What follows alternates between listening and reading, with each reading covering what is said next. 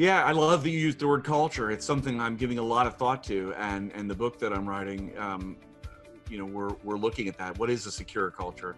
How do we get it into the mindset of everyone, a new base level? Here today, it's unfortunately very, very low. There's a fair amount of knowledge of some of these things, but as I talk to more and more and more people, and sophisticated people, I realize how low the setting is. And so if we can get the security culture just every year, if we can start making progress on this, I believe second generation users, my children, I'm hoping they actually will the big change will be they will not trust all these implicit connections and attachments and everything. They'll distrust those, and they'll make exceptions. What we do today is we accept everything, and occasionally we distrust something if it flags enough of our attention that something's off in this. But a lot of times those go right past. We don't have enough of that radar going. So I think we got to move from a trusting, culture to distrusting in the connectivity, accepting things, accepting connections and attachments from other people. So we have to work on that and reinforce it. Welcome to Grow Think Tank. This is the one and only place where you will get insight from the founders and the CEOs of the fastest growing privately held companies. I am the host. My name is Gene Hammett. I help leaders and their teams navigate the defining moments of their growth. Are you ready to grow? Here's a big question for you. Are you with absolute certainty that all of your employees are handling the emails and all of the other functions in the business to the highest level of security for the safety of your company? Well, if you're not 100% sure, then you want to make sure you tune in today, because we're talking about safety, specifically creating a culture of safety. And we're looking at it through IT security. We have an expert with us today. He is Derek Harp with Cambios. He's done a lot of presentations and work with companies with technology, but also the human factors of security. So we talk about a culture of safety. One of the things I like about this, he gives very specific mistakes that are being made that you can stop right away, but also what you should be doing. What are the next steps to create that culture of safety? Here's the interview with Derek. Before we dive into the interview, I wanted to remind you that you can actually get a tool that I've been working with clients with for the last couple of years. I've refined this tool that's gone through several iterations. Now we have it completely automated. You can actually go online and fill out the leadership quiz. To get the leadership quiz, just go to theleadershipquiz.com. That's pretty easy, right? Theleadershipquiz.com. What you will get when you do that is you will answer a few questions. You will see where you rate based on the core principles of fast growth companies. If you're ready to grow your company or you want to see where you are, then make sure you go to theleadershipquiz.com. Inside it, you will get insight to where you are, understand where you want to improve, and you will get them mapped into the 10 areas that are most specific to fast growth companies. Again, go to theleadershipquiz.com and you can get that right now. Hi, Derek. How are you? Hey, I'm good. How are you? I'm very good. I'm excited to have you on the show here. It's not a topic we've talked about much, and I know that you're an expert in the world of all things security online and really protecting networks and protecting companies and protecting individuals. Tell us a little bit about Cambios. That's your company that you go by, right? Yeah, that's a new one, and not even a trade name that's in wide use yet. But I've been in the industry for a long time. I was a Navy officer in the mid-'90s, and that kind of introduced me to security. Started my first company in 1997, and have been going towards that. So this new one is really an offspring of public speaking that I do. And my own realization after years of building technology solutions to cybersecurity, which are clearly still important, I realized that the human problem is, potentially our biggest problem. And so I'm focusing a lot of my efforts with Cambios, with the technology we're building there, and with my speaking and with a book I'm writing all around the human behavior problem, things that we've got to stop doing. So that's the reason I wanted to have you on the show, Derek. Can you give us like the top 2 or 3 mistakes that you see companies making, maybe on the human side of security? It's easy, unfortunately. It's easy and it's ubiquitous. I now my exposure to case studies and experiences, direct experiences, and on a global basis leads me to believe that this, what I call the problem of first generation connected humans, we trust everything. Even if we've had exposure to some training or read an article, most of us in business know that there are potential risks. stemming from cybersecurity, but nonetheless, we turn right around and we click on links we shouldn't. We open attachments that we shouldn't from people we don't even know, let alone maybe suspicious ones from people we do know. Being a subsector, we still open things from people we've never even met before, just because they send it to us. Like, hey, we got mail. And we jump on wireless networks wherever we go, thinking that's perfectly safe. And we even pick up USB thumb drives in the parking lot or at a bar because it has an interesting logo or label on it to see what's on it. You can't do any of these things. These are first generation technology users' habits. Like, oh yeah, this technology, this thing, the interweb, whatever, what's it called? We've been doing this now for a couple of decades, and we just still trust all this stuff, and hard habits to break. Well, I know you went through a few of those. One of the things you do before a speech is you do a little bit of a test. Tell us a little bit about that and the results behind it. Yeah, it's commonly when people engage me to talk, and I've even now done this at some conferences, I run a phishing simulation and against, basically the participants, and however large the venue, they're getting larger, and it's kind of the same. And when my group that I like to speak to the most, although I speak to other groups, but I like business owners, and I'm getting 40 to 60% in any scenario so far over years of doing it. And these are not clever phishing. These are not, really trying to trick people with doing intelligent work ahead of, forensics and figuring out who they are and when they went to college and tailoring the message, which of course there are bad actors do that. Mine are in the middle. There are plenty of tells in them, and I'm still getting 40 to 60% of business leaders to, take the wrong step. I know this is not part of security, but I've noticed an uptick from people sending me messages from things like Clarity around me being an expert, me being an influencer or something, and they want me to help them rescue their money in some way. Have you seen that uptick come? Yeah. I mean, I think, I've been in this a long time, and when I started, it was really, I think, the people spending money and even working on this, and anything we read in the newspaper are all the same thing. Big banks, big government institutions. But now this problem has filtered down to everyone. And there's no, I hate to say it, I'm not a fear monger, and there are people in my industry that are. I think we have to take appropriate, cautionary steps. But the truth is, there's no safety anymore in being small, or security through obscurity, as we used to call it. I'm so little or unknown, nobody will come after me or my company. That's not true anymore. They'll find you via automated ways. They don't have to be looking for you specifically, find you, and then, design an appropriate extraction of value from you. Derek, let's take a turn in the direction of this. As leaders of companies that, those guys and girls listening in to the podcast, what should we be looking at or thinking about to increase the level of security in our own companies? Yeah. So if you put aside technological solutions that you may need to consider, and of course there's due process or kind of due diligence you have to do there. There are things that people need to be using.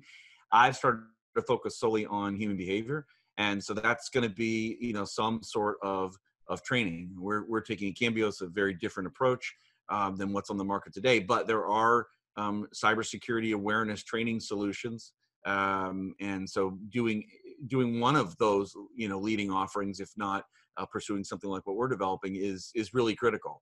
And that's just from CEOs to interns, getting everybody on board. This is how this stuff works. These are the behaviors that we take for granted. And maybe even if you kind of know you shouldn't do it, you do it anyway. Here's why we should not be doing those. Here's the effect. We sometimes run phishing simulations for companies as well, so not just for my public talks, but for sometimes for end users and for all their employees. And it's revealing. It's eye-opening, and I think companies should have a regimen of that. There are quality providers, around the globe that do those things, and people need to be embracing awareness training. Growing the awareness of every single person in the organization, and it's not like owners should be thinking, yeah, I got to get this for Sally or Joe at the low end of my company. Some of the biggest, offenders are owners, CEOs, senior managers. They have more access. So compromising one of those targets is far more valuable at times than an intern. So I think nobody's immune to getting tuning up and getting better practices going.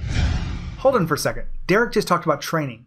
Now, training is important for your employees, to train them on the computer systems they use, to train them on the processes, to train them on how to serve customers, how to sell. But you also want training in security, but you also, don't forget, training them how to be leaders, how they can really evolve to be the leaders that will allow the company to grow more leaders. Leaders develop leaders. If you really want to create a powerful company, then make sure you know that you're investing in your employees the right way. Back to Derek. You're the expert here, Derek. I am kind of curious, what are the steps we should be taking to give an internal audit, or how do we actually start to protect ourselves? Yeah, well, you used the word audit, and I would say, putting technical nuances aside, an assessment of where you are, where your enterprise stands is generally a good step. And that's something I refer other people to. I've chosen not to do that with my new company, but I have a number of relationships, and there are many quality providers in the market. You just do your homework and make sure they are credentialed and have good, good backgrounds and reference accounts and things like that, and that they can come in and do that. And so when I connect somebody with, somebody's going to come and do an assessment, that's where they come and look at the entire situation, and they're able to generate a report with, usually with green, yellow, and red things. And you can imagine everybody's got lots of low-level risks, and most people have some moderate risks. And what you find from company to company, depending on what they have historically been doing around cybersecurity, there may be a lot of none or a lot or a few of the high-level risks, and occasionally it's alarming, where it's like, oh my gosh, the keys to the kingdom are laying all over the place. But hopefully there'll be less of that over time, and people just start moving down the prioritization stack and hardening their environment, so to speak. So an assessment's the first step. Find where do we stand. Well, what's that next step? Obviously, once you get one of those reports, and a good company that's doing the assessing will not say you should do all this and here's the price tag. They'll say here's prioritization, here's a path to choosing which ones you can do first for the biggest return on your investment, the biggest risk mitigation in your enterprise. That is the only methodology out there. And if you're interviewing anybody for any kind of work in the cybersecurity realm, if they don't talk that way, run for the hills. They're going to try to get you for as much money as they can get out of you. But if they're an integrity-based, high-quality provider, they'll be saying, we know you can't do everything, so we're going to help you through a process of figuring out which ones you should do first, whether you do them with us or with somebody else. They should talk like that. And if they gain your trust, maybe you'll have them mitigate some of those high-level risks first, and you kind of work yourself down the stack. Separate from that, always, it's just an annual commitment to keeping everybody's knowledge, awareness, whatever term you want to use, of your whole user base moving forward.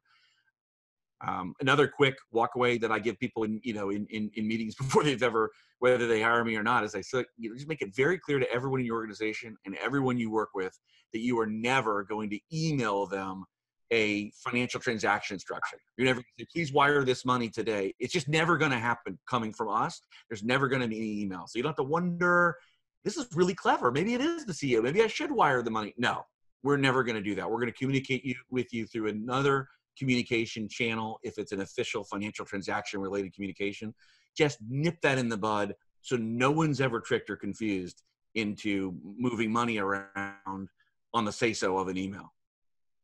Well, I appreciate that.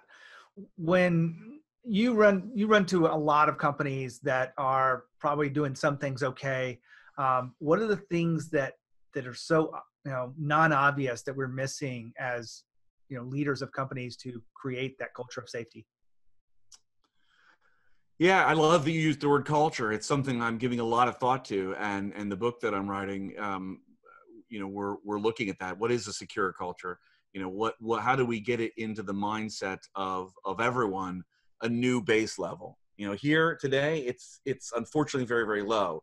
There's a fair amount of knowledge of some of these things, but as I talk to more and more and more people, sophisticated people, I realize how low the setting is. And so if we can get the security culture just every year, if we can start making progress on this, I believe second generation users, my children, I'm hoping they actually will the big change will be they will not trust all these implicit connections and attachments and everything. They'll distrust those, and they'll make exceptions. What we do today is we accept everything, and occasionally we distrust something if it flags enough of our attention that something's off in this. But a lot of times those go right past. We don't have enough of that radar going.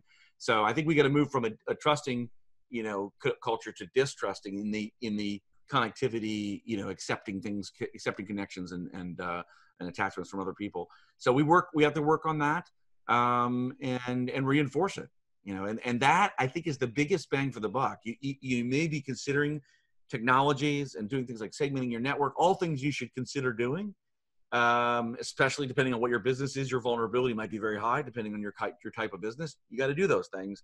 But I suspect that the biggest return on investment is working on the human problem. Now, I would say ideally you're going to do both.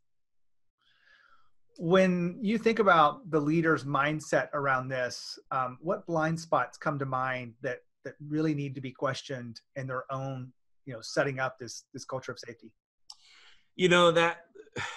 That's interesting. It's going to vary from company to company. A thing flashes to mind immediately. Very, very expensive wire transfer fraud. It's being perpetrated now. Billions of dollars are being wired out and not recovered. It's a scheme, and it might go to a reputable bank. It's very shortly that after it goes to some non-reputable bank. It's gone if you don't catch it, immediately. There are some cultures, and I think owners and senior managers have to look at this. There's some cultures where if the perpetrator is able to reconstruct a communication that appears to be coming from you, and you've built a culture of, I told you to do this, and I'm in a board meeting, you cannot reach me, or I'm in Europe and you cannot reach me, but I need this money to be wired today. If you've built a culture of that, no one can stand up to that. If no one can be like, what, that doesn't make sense. I think I'm going to ask about that. Then you're asking to be bitten. You're going to want to have people to be able to be skeptical in your organization, even if it looks like an order from the boss. That is a very popular technique. You do not want to have a culture of like, well, I can't say anything. It looks like the boss wants me to do it, even though I don't think with the smell of this thing, I'd like to raise a red flag, but I better not. That's something to fix right away if you've got that sort of poisonous culture.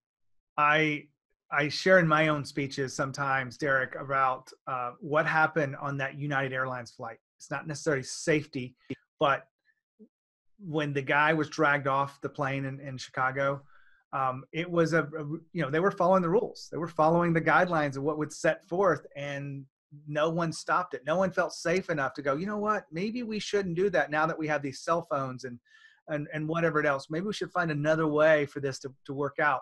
It would have saved that company, millions upon millions if someone would have said, what, we need to question this.